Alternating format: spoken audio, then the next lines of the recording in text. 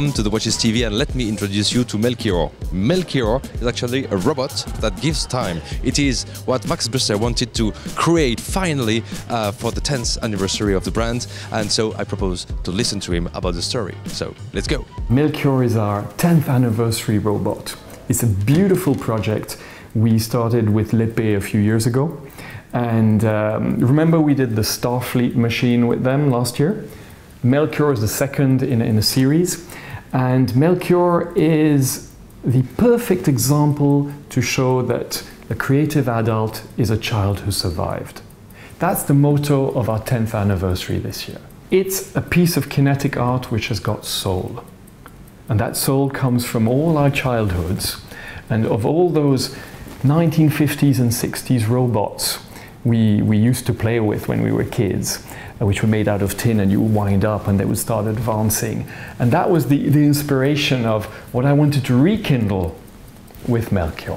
The movement is again completely incredible. 5 barrels, 40-day power reserve, with this beautiful escapement system, which is the brain of the robot, which is ticking, and he's thinking, and he's therefore sending the information down to this time a jumping hour and sweeping minute indication.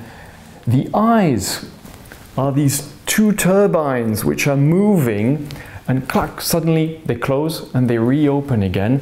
They're indexed on a double retrograde 20-second indicator, which makes the robot come alive. And then the arms, which are all movable because you have to be able to play with a robot,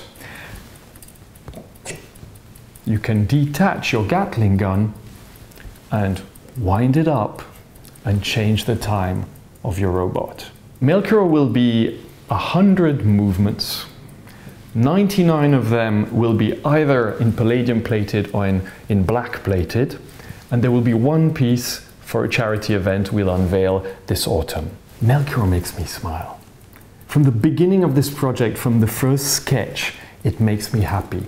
Every time I was looking at the sketches, at the designs, the prototypes, when you discover Melchior, it makes you happy.